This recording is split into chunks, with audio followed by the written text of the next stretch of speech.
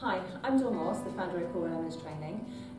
Core Elements delivers a range of courses from level 3 and level 4 and level 5 qualifications in sports massage and clinical therapy, and a range of CPD courses as well, ranging from 1, 2 and 3 day accredited courses.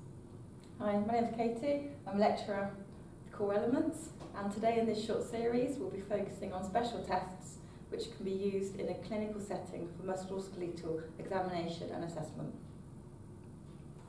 In this short video, we're going to demonstrate Phalenes test.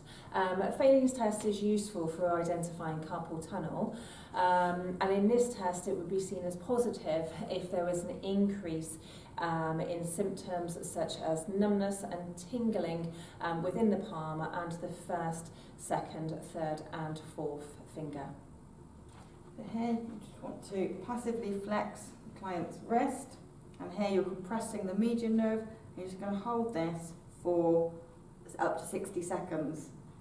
But remember that if there's too much pressure applied, healthy individuals may have symptoms as well. So a slight overpressure and hold it for 60 seconds, use a timer or a clock.